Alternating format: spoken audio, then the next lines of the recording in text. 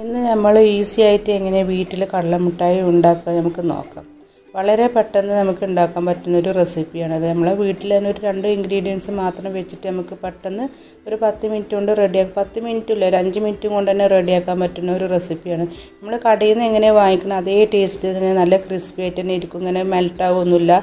എത്ര വേണമെങ്കിലും ഇങ്ങനെ പുറത്തിരുന്നാലും അതേപോലെ ക്രിസ്പി ആയിട്ട് ഇരിക്കുന്ന ഒരു കടലമുട്ടായിൻ്റെ റെസിപ്പിയാണത്. ഇതേപോലെ തന്നെ നമ്മളെ വീട്ടിൽ കടലമുട്ടായി ചെയ്തെടുക്കുകയാണെങ്കിൽ നമ്മൾ മായമില്ലാത്ത കടലമുട്ടായി നമുക്ക് എല്ലാവർക്കും കഴിക്കാൻ പറ്റും. നല്ല നമ്മൾ കടയിൽ നിന്ന് എങ്ങനെ വാങ്ങിക്കണം അതേപോലെ തന്നെയാണ് നല്ല ഇതേപോലെ ക്രിസ്പി ആയിട്ട് തന്നെ ഇരിക്കുന്നത്. നല്ല ഈസി അത് ചെയ്യാൻ. നമ്മളെ മക്കൾക്കൊക്കെ ഇതേപോലെ മായമില്ലാത്ത കടലമുട്ടായി നമുക്ക് ചെയ്ത് കൊടുക്കാൻ പറ്റും. കടലമുട്ടായി നമ്മളിങ്ങനെ പൊട്ടിക്കുന്ന സമയത്താണ് നല്ല ക്രിസ്പി ആയിട്ടുള്ള സൗണ്ട് വരുന്നത്. ഇതേപോലെ തന്നെ ശരിക്കും ഇരിക്കുന്നത്. നമ്മളിനി കടയിൽ പോയി വാങ്ങിക്കേണ്ട ആവശ്യമൊന്നുമില്ല. നമ്മൾ വീട്ടിൽ തന്നെ ഇതേപോലെ ചെയ്തെടുക്കാൻ പറ്റും. നമ്മളെ ടേസ്റ്റിനനുസരിച്ച് ചെയ്തെടുക്കാൻ പറ്റും. പൊട്ടുകടല ഞാൻ ഇതേപോലെ 2 കപ്പ് എടുത്തിട്ടുണ്ട്. ഇതിങ്ങനെ ഫുള്ളായിട്ടുള്ള പൊട്ടുകടല എൻ്റെ കയ്യിലുള്ളത്, അതുകൊണ്ടാണ് ഞാൻ ഇത് എടുത്തത്. നിങ്ങളെ കയ്യിൽ ഇങ്ങനെ പൊളിച്ച പൊട്ടുകടല ഉണ്ടെങ്കിൽ അത് എടുക്കുകയാണെങ്കിൽ ഒന്നുകൂടി നല്ലതായിരിക്കും. ഞാൻ എൻ്റെ കയ്യിലുള്ളത് കൊണ്ട് ഞാൻ ഇത് എടുത്തത്. ഏത് വേണമെങ്കിലും നമുക്ക് എടുക്കാൻ പറ്റും. ശർക്കര ഞാൻ ഇതേപോലെ ഉരുക്കിയെടുത്തതാണ്. ശർക്കരയിൽ ചെളി ഉണ്ടാകും, അപ്പോൾ അത് കാരണം ചളി കളയാൻ വേണ്ടിയിട്ട് ഞാൻ ഉരുക്കിയെടുത്തിട്ട് അരിച്ചെടുത്തിട്ടാണ് ഇതിന്ന് 1 കപ്പ് എടുത്തിട്ടുള്ളത്. മധുരത്തിന് ഓരോരുത്തരുടെ ടേസ്റ്റിനനുസരിച്ച് 1 കപ്പ് അല്ലെങ്കിൽ 1.25 കപ്പ് വരെ എടുക്കാം. ശർക്കര ഉരുകാൻ തുടങ്ങിയിട്ടുണ്ട്. ഞാൻ മധുരത്തിന് വേണ്ടിയിട്ട് ഞാൻ 1 കപ്പ് മാത്രമേ എടുത്തിട്ടുള്ളൂ. കൂടുതൽ മധുരം വേണമെങ്കിൽ 1.25 കപ്പ് ശർക്കര ഇതേപോലെ ഉരുക്കിയതെടുത്താൽ മതി. ഇതിലേക്ക് ഞാനൊരു 1/4 ടീസ്പൂൺ ഏലക്കൻ്റെ പൗഡർ ചേർത്ത് കൊടുക്കുന്നുണ്ട്. താല്പര്യമുള്ള ആൾക്കാർ ചേർത്ത് കൊടുത്താൽ മതി. ഇതിൻ്റെ ഫ്ലേവർ ഇഷ്ടമുണ്ടെങ്കിൽ മാത്രം ചേർത്ത് കൊടുത്താൽ മതി. നമുക്ക് ഇതിന് കടലക്ക് തേനക്കേടൊക്കെ ഇല്ലാതിരിക്കാൻ വേണ്ടിയിട്ടാണ് ഒരു 1/4 ടീസ്പൂൺ ഏലക്ക പൗഡർ ചേർത്തത്. ബേക്കിംഗ് ട്രേയിലേക്ക് നമുക്ക് കുറച്ച് ബട്ടർ തടവി കൊടുക്കുക. നമ്മളിതിൽ ഈ പാത്രത്തിൽ ഇങ്ങനെ പിടിക്കാതിരിക്കാൻ വേണ്ടിയിട്ടാണ് കുറച്ച് ബട്ടർ ഇങ്ങനെ പുരട്ടി കൊടുക്കുന്നത്. ഒരു ഭാഗത്ത് നമ്മൾ ശർക്കര ഇങ്ങനെ ഉരുകി വരുന്നുണ്ട്. അപ്പോൾ ആ സമയം കൊണ്ട് നമുക്ക് ഈ ബട്ടർ ഈ ബൗളിൽ ഇതേപോലെ ഇങ്ങനെ പുരട്ടിൻ്റെ ശേഷം നമുക്ക് ഒഴിച്ചു കൊടുത്തിട്ട് നന്നായിട്ട് പരത്തിയെടുത്താൽ മതി. അപ്പോൾ പിന്നെ ഒട്ടുമില്ല അതിൽ. ശർക്കരൻ്റെ പാകം അറിയണമെങ്കിൽ നമ്മൾ ഇങ്ങനെ വെള്ളം എടുത്തിട്ട് അതിലേക്ക് ഒരു ഡ്രോപ്പ് ഇങ്ങനെ ഇതേപോലെ ഒറ്റിച്ചു കൊടുത്തിട്ട് ഒരു 2 മിനിറ്റ് കഴിഞ്ഞാൽ അതിങ്ങനെ കട്ടായി പിടിക്കും. അപ്പോൾ നമ്മളിങ്ങനെ ക്രിസ്പി ആയിട്ട് ഇങ്ങനെ പൊട്ടിക്കാൻ പറ്റുന്നുണ്ടോ എന്ന് നോക്കുമ്പോൾ അതുവരെ നമ്മളിങ്ങനെ വെള്ളത്തിലൊഴിച്ച് നോക്കിയാൽ മതി. ഇത് നമ്മൾ വെള്ളത്തിൽ ഒറ്റിച്ചാണ്. ഇത് ആയിട്ടില്ല, നമുക്ക് കുറച്ചും കൂടി ഇനി ആവാനുണ്ട്. ഇതിങ്ങനെ വെള്ളത്തിൽ ഒഴിച്ച് നമ്മളിങ്ങനെ പൊട്ടിക്കാൻ പറ്റും. അതാണ് അതിൻ്റെ ശരിക്കിൻ്റെ ശർക്കരൻ്റെ പരുവം. അതുവരെ നമ്മളിങ്ങനെ ഇളക്കി കൊടുക്കണം.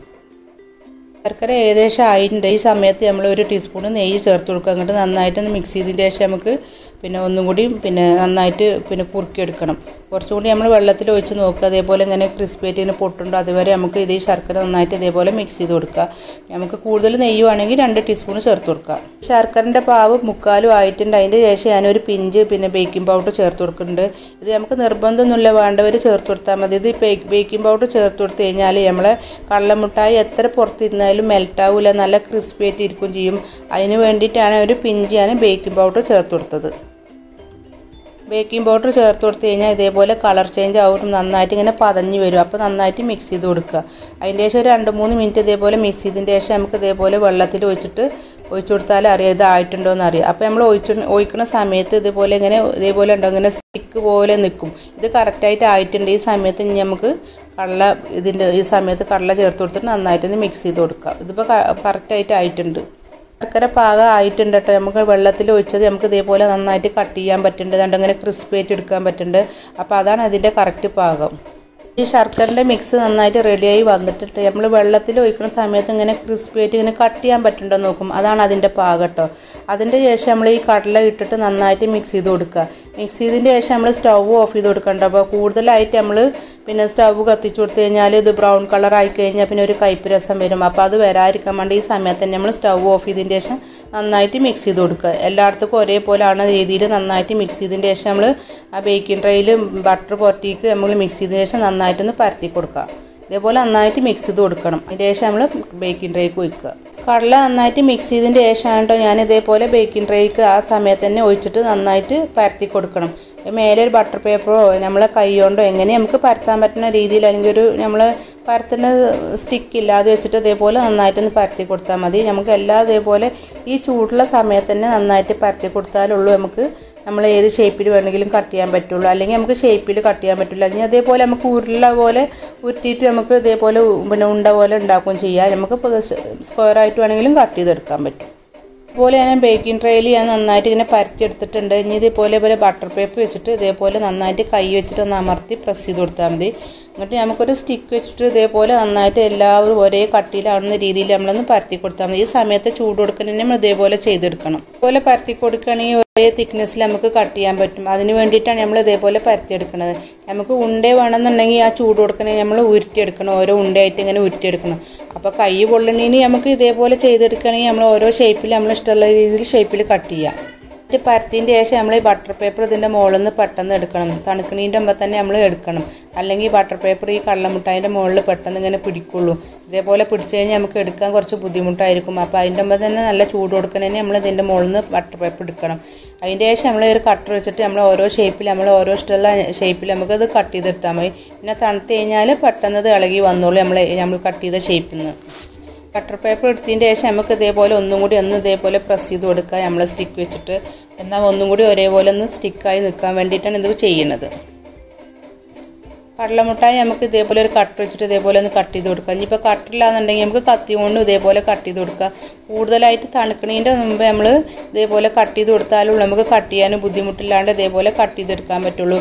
കൂടുതലായിട്ട് തണുത്ത് കഴിഞ്ഞാൽ ഭയങ്കര കുറച്ച് ഉറക്കും. അപ്പോൾ അത് കാരണം അതില്ലാതിരിക്കാൻ വേണ്ടിയിട്ട് നമ്മൾ കുറച്ച് തണുക്കണതിൻ്റെ മുമ്പ് തന്നെ ഇതേപോലെ ഷേപ്പിൽ നമ്മൾ ഓരോ ഷേപ്പ് നമ്മൾ ഓരോരുത്തരുടെ ഇഷ്ടം എങ്ങനെ വെച്ചാൽ അതേപോലെ ആ ഷേപ്പിൽ കട്ട് ചെയ്ത് കൊടുത്തു കഴിഞ്ഞാൽ നമുക്ക് തണുത്ത് കഴിഞ്ഞാൽ നമുക്ക് പിന്നെ ഇളക്കിയെടുക്കാനും ഒരു ബുദ്ധിമുട്ടില്ലാണ്ട് നമുക്ക് ഓരോ ഷേപ്പിൽ എങ്ങനെ കട്ട് ചെയ്ത് വെച്ചിരിക്കണം ആ ഷേപ്പിൽ നമുക്കിത് എടുക്കാൻ പറ്റും.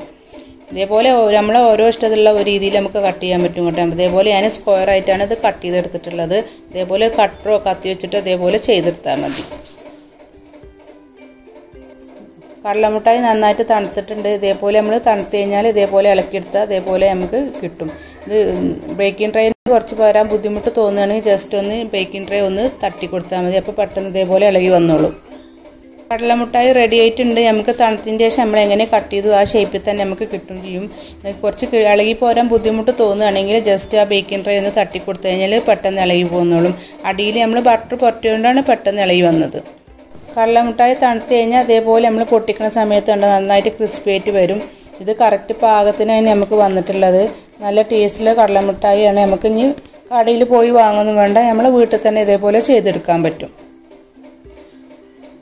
ഇതേപോലെ നമ്മളെ വീട്ടിൽ കടലമുട്ടായി ചെയ്തെടുക്കണമെങ്കിൽ നമ്മൾ മായമില്ലാണ്ട് നമ്മളെ മക്കൾക്കൊക്കെ ഇതേപോലെ ചെയ്തെടുക്കാൻ പറ്റും. നമുക്കും എല്ലാവർക്കും ഇതേപോലെ മായമില്ലാത്ത കടലമുട്ടായി കഴിക്കാം. എല്ലാവർക്കും കടലമുട്ടായി എന്ന് പറഞ്ഞാൽ ഇഷ്ടമുള്ളതാണ്. അപ്പോൾ നമ്മളെ വീട്ടിൽ തന്നെ ഈസി ആയിട്ട് ഇതേപോലെ ചെയ്തെടുക്കാൻ പറ്റുന്ന റെസിപ്പിയാണ്.